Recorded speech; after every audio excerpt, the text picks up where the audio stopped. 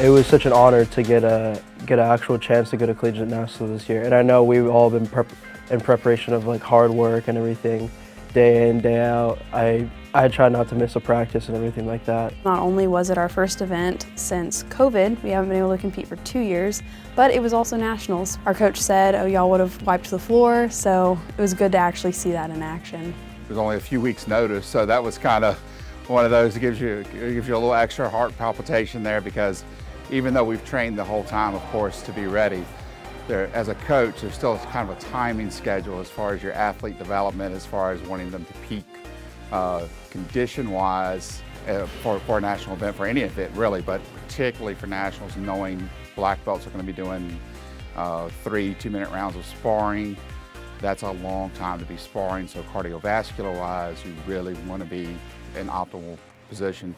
A few weeks' notice is cutting it kind of close. Definitely training without competitions is hard.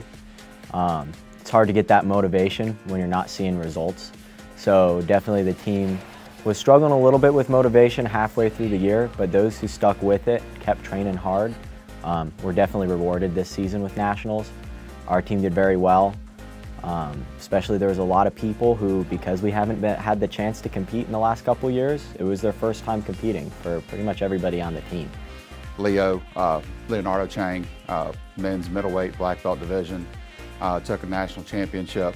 We were so impressed with what Leo did out there. He was just so committed to the team.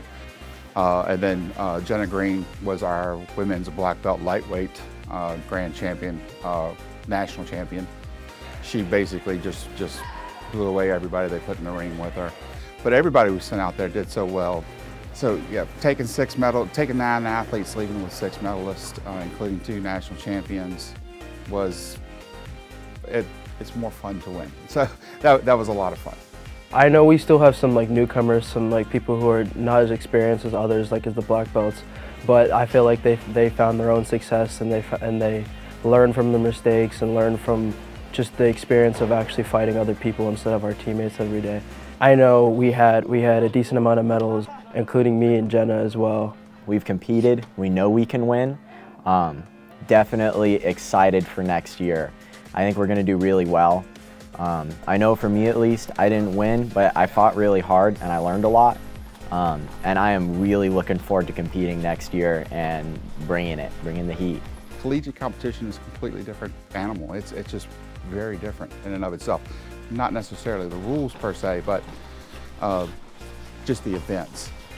We do have some rule changes coming up from USA Taekwondo, so we know we're going to have to start making some adjustments there.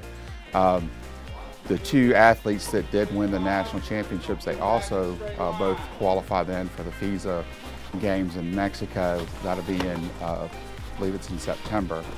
So they'll also be able to come back to the team after that event and be able to share their knowledge of working with some USA Taekwondo team coaches, because they'll have that opportunity prior to that event. So we're looking to take all of that, put it together with the team, and I think they're going to have a really amazing year next year.